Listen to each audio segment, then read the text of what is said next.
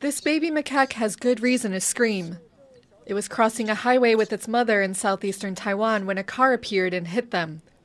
A local animal rights group says incidents like this are becoming more common on the country's roads. Luckily for this baby, bystanders rushed in to help and took it to a nearby animal rescue center. 前面的猴子已经过了，然后妈妈就是他们这一对，妈妈跟小猴子就来不及就撞飞。 Taidong is home to the biggest population of Formosan macaques, and it's not uncommon for them to be killed on the county's roads.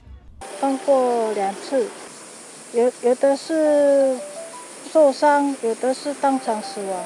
The Taiwan Roadkill Observation Network says cars killed about 30 macaques each year over the past 5 years.